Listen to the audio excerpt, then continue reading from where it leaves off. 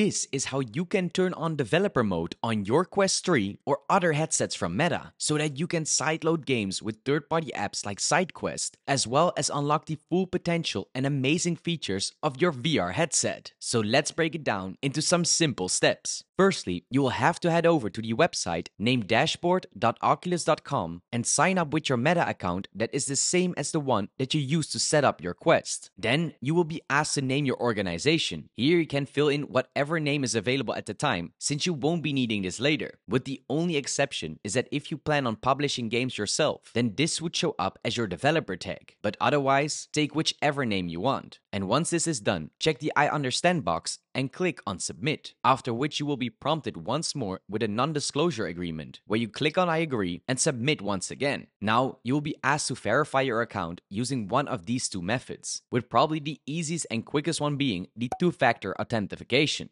And when this is done, you will finally be able to turn on developer mode by going to the Meta Quest app on your phone. Here, you want to go to the menu tab and then click on devices and simply select the one that you are using at the moment. Then head over to headset settings, where you will finally see the option called developer mode. Just click on it and toggle the so-called debug mode on. And with this, your headset will now be in developer mode. However, sometimes you might need to turn off your headset once completely before it is fully functional. And thanks to this, you can now have full access to some awesome features. But that is not all, because if you want to know how to sideload games with SideQuest now that you have developer mode, then check out the video you see on screen right now to make sure you don't miss out.